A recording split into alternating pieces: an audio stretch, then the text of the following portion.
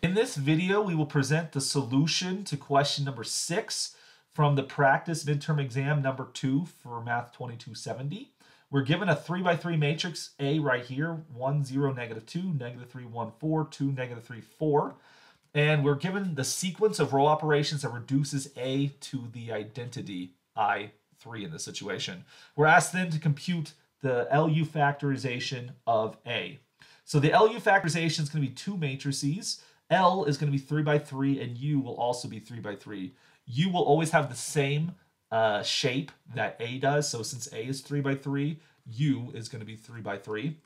Now, L is always a square matrix, and so its dimensions will always be the same as the number of rows in A. So this would also be 3 by 3.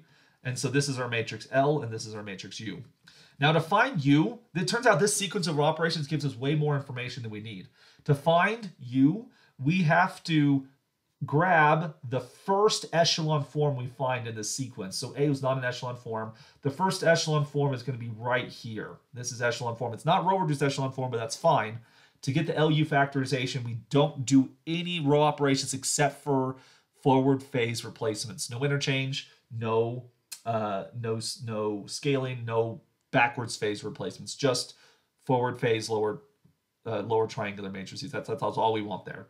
And so then we can just copy down U. So there's no computation there. We just have to find U. Whoops, negative 2, 0, 1, negative 2, 0, 0, 2. And then L is always going to be a unit lower triangular matrix. So we get 1s along the diagonals, 0s above the diagonals. And so now to figure out the remaining terms in U right here, so we have these numbers to determine.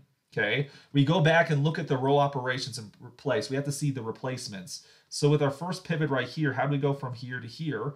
Well, we looked like we took row 2 and we added to it 3 times row 1. And so that tells me I'm going to write the inverse number here. So we're going to get a negative 3 in the box right there. Then the next one, we still have our pivot in the 1, 1 spot. We got rid of this 2 right here. How are you going to get rid of the 2? We're going to take row 3 and subtract from it 2 times row 1. And so we're going to put a positive 2 right here. And then lastly, to get into echelon form, we have our pivot in the 2, 2 position. We got to get rid of this negative 3. And to do that, we're going to take row 3, add to that 3 times row 2, excuse me. So in the 3, 2 position, we're going to put a negative 3. And so this would then give us L, this then gives us U, and we have the LU factorization.